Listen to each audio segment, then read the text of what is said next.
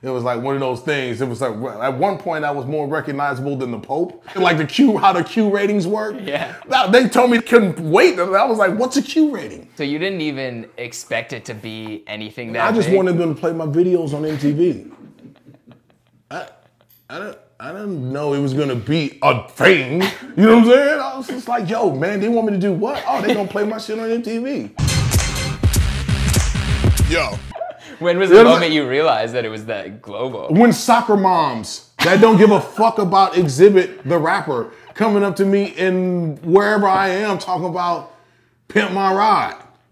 Or telling me about their husband and their motherfucking car that he had since the 60s. And it was like, bitch, you never see me fix shit on the show. Yeah, did people start asking you for car advice? I don't fix shit on the show. You never see me fix shit. You never see me with one tool on the show. You saw me at the beginning and saw me at the end. You never saw me in the middle. Fixing nothing. Who I am, and you know what I came to do. Let's do it. Hey, yo, I was like, stop talking to me about this. I know as much as you do, bitch. Maybe less than this, like. Look, I put gas in the motherfucker and I drive it. If it don't start, I'll take it to the same place you do. Well, I can't fix shit. That is hilarious. Did they even tell you anything about like, hey, like, this is what we're doing when we're fixing the car? No,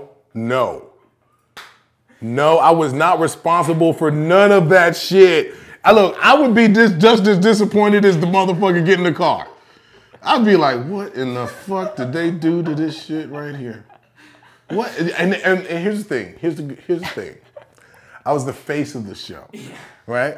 So just we talked about uninformed people earlier, right? I was the face of the show. You know what I'm saying? So people associate me with what happened to the car. I didn't do shit to that car.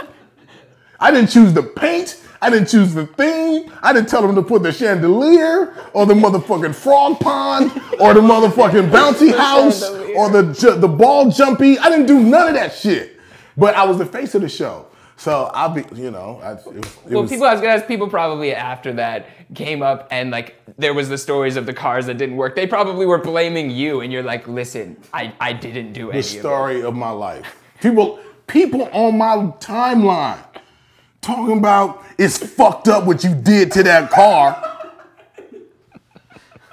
Mad. But these niggas is really mad on this shit. They be like, yo, is it really affecting your life like that? You got too much time on your hands, my nigga. Way too much.